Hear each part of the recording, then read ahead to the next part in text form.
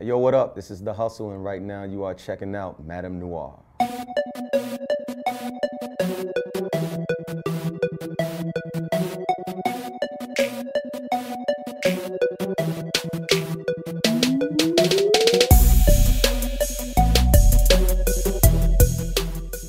You know, every time I turn on the radio, I hear this sound. You know, with the other brand, it's R&B, but it's challenging to really see or hear that sound being popular right now for whatever reason. I don't know why R&B is not really popping right now. It's struggling. R&B is struggling right now.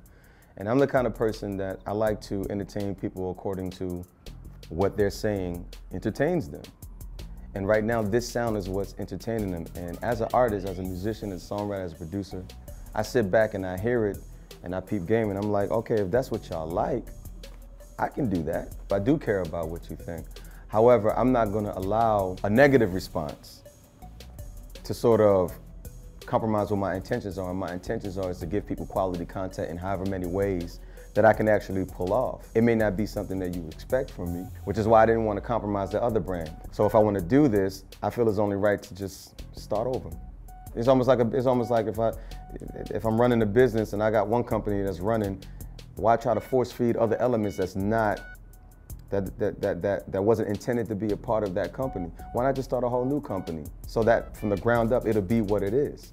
You know, and plus for political reasons, it's cool to have, you know, it's good to have complete isolation, you know? That way, when you see me present myself a certain way, you know what you're getting. When you talking to people who only talk numbers and bottom lines, they don't care about all of that. All they know is you didn't do them numbers, bro, so that was a flop. Me, in my mind, I say, okay, common sense say, then follow where the attention is. The reception has been really, really cool. I've gotten a couple that, I don't know what's happening, what's going, but it's you though, you know? And I get that, you know? It's kind of hard for you to act like you don't know what you know, you know? So for a while, I kind of did I covered my face with the scarf, try to play the whole Batman role, like, you know, but I don't like that, man. Because I feel like I'm playing games. I don't like to do that, you know what I'm saying? But I only did that because I wanted to have an opportunity to have, you know, gain his legs a little bit, try to give it an opportunity where it's not being overshadowed by the other brand, you know?